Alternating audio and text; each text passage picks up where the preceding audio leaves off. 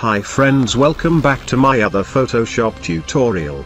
In this tutorial I am going to show you how to create dual lighting effect in Adobe Photoshop. Before begin, don't forget to subscribe my channel below. And hit bell icon to never miss the update. Let's get started. First of all, double click and select this image. And hit open. Cool. Hit Ctrl J to duplicate the same layer. Now go to Adjustment Layer Options. Then choose Gradient Adjustment Layer. Here change the angle value to 0 degrees. Now change the white color to custom red color. And press OK. Cool. Select the bottom last pin. And press Delete.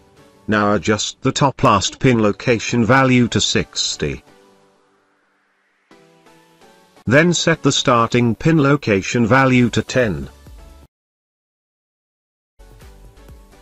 Mid pin value to 55. And press OK. Perfect. Go to blending modes and choose color. Cool. Now select this gradient adjustment layer. And hit Ctrl J to duplicate the same layer. Double click on this layer thumbnail. Now change the angle value to 180 degrees. And also change the color. Here I select the blue color.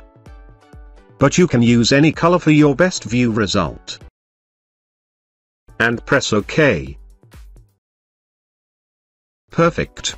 Select all these layers by holding Shift key. And hit Ctrl G to group the layer. Hide the top group layer and see the final result. Thank you and need your support.